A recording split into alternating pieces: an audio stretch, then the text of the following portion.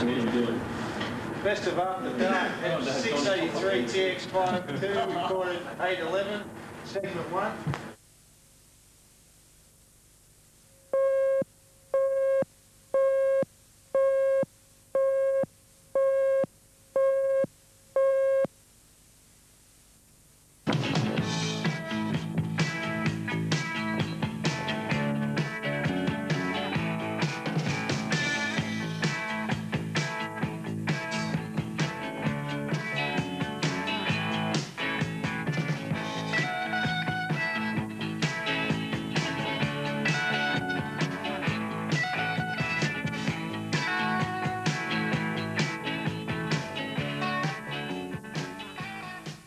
What happened?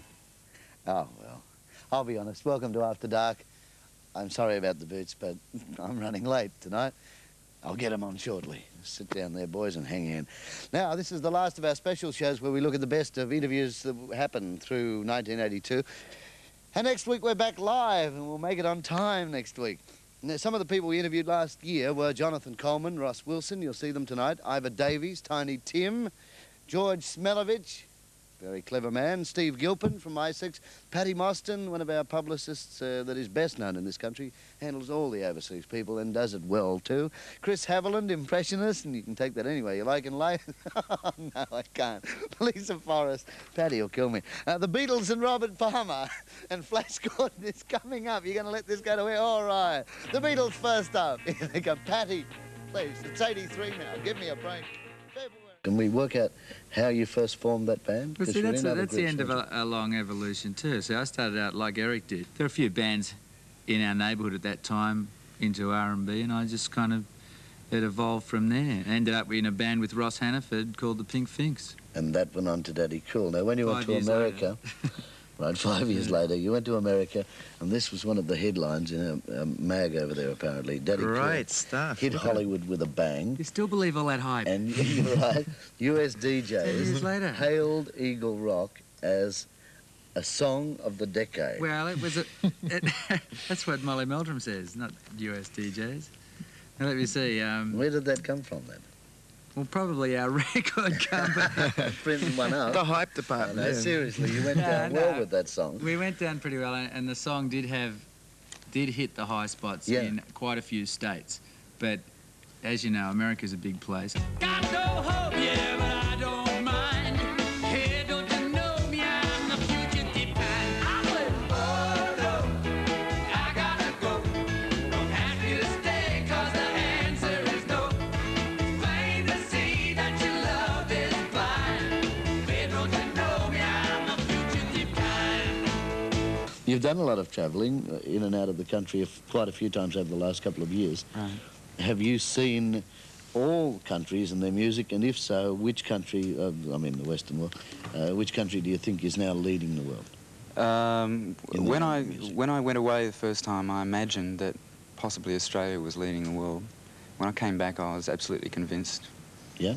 The reason being is that this is an active place. Per head of population, definitely the most active place.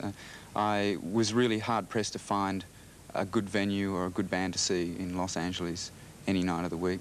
Possibly because I don't know the city so well, but there weren't as many clubs in Los Angeles that had bands on as there were in Sydney. In London, obviously, it's got to the stage, and has been for a while, that it costs bands money to tour. Yeah. And therefore, they don't bother anymore. And that's generally the level of interest that's happening with live music, whether it's because of the economics or not, I don't know, but that's why all these studio bands have evolved, because it's not worth playing to people anymore. So do you think that will eventually...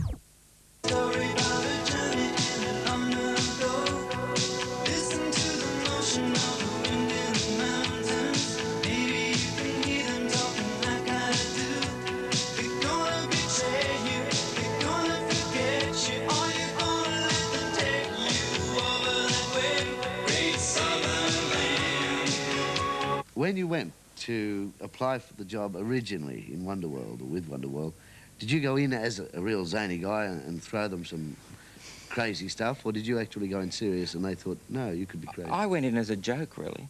I mean, I was working at 2WS, which was a young radio station then. Yeah. So young it was, didn't even have hair under its arms.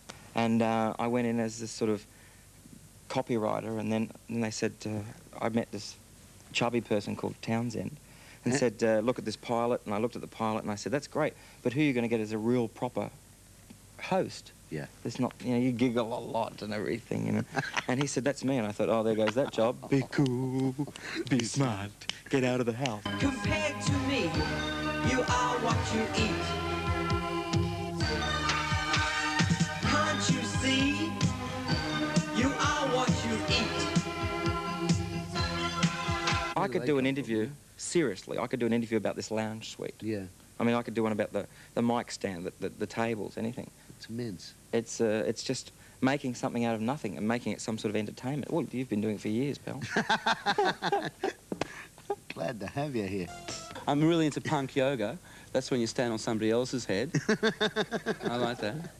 And, little song now. I'd like to dedicate this song to a guy who's really, really laid back. This guy's actually so laid back that when he says, I'm going to roll a number, you know, you can go down the shop, buy a packet of cigarettes, smoke 3, take a taxi to the airport, get drunk, fall asleep, wake up a few hours later, catch a plane to Bali, get a suntan, come back to Australia, realise you left your sunglasses back in Bali, go back and pick them up, get back to Australia again, read War and Peace twice through and backwards to get the full impact of it, have a game of Space Invaders, win a few extra games and get back home just in time for him to say to you, hey, listen, man, you want to lick the papers? My mouth is really dry. On tiptoe, they're all the tulips away from me. You've seen those new announcers on Channel O, I mean Channel Nothing. You know how they sort of go, in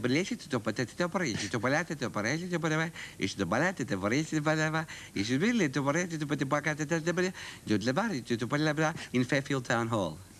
We, a bit of both. We were in America late last year, and a couple of people asked at that time where my sex were. They'd heard of you, seen you when you were over there, and that's as far back as, what, 1980? Yeah. So why haven't you gone back to, well, rekindle? This is what the break from the road is for, really. We're really going to concentrate on writing. Memories left behind closed doors, out on the street, she knows the score. Why we haven't gone back to America is that every band that goes there just spends so much money.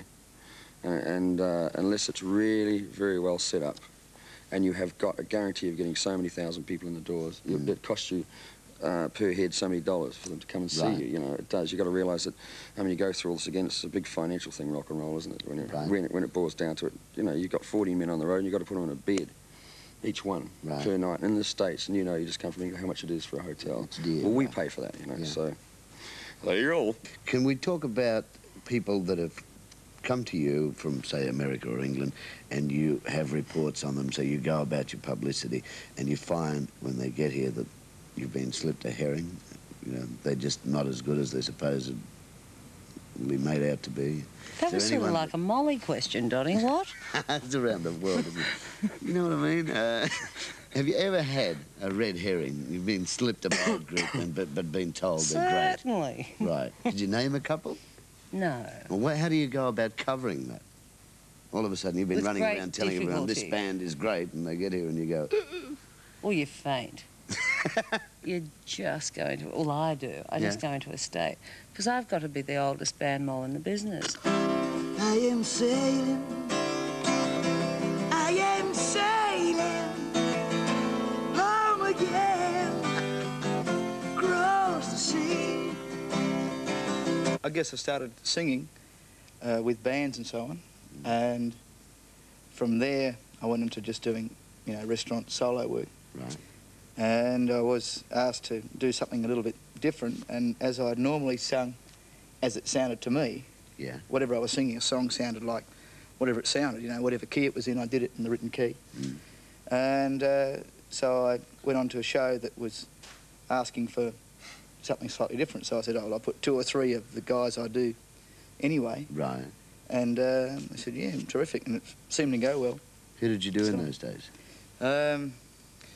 Elvis, you know, the usual thing. As a high,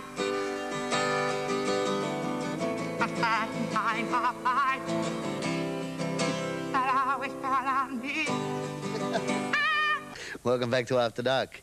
Hope you're having a good time. Some nice people we're seeing tonight, and we'll be back to look at some more of the highlights from last year shortly. But now it's Flash Gordon time, everybody, and this is the miracle of magic. Flash. Ah, you know what I've just realised? We had a few more of the special segments from last year's shows that were put together by Flasher Fletch, and then it's like goodbye for this week, and next week we're back live, which is a pretty good thing, actually, get into some new people and get the whole thing happening for 83. So, let's have a look at a few more highlights, and next week we catch you live on After Dark. Hope to see you then. Please join us.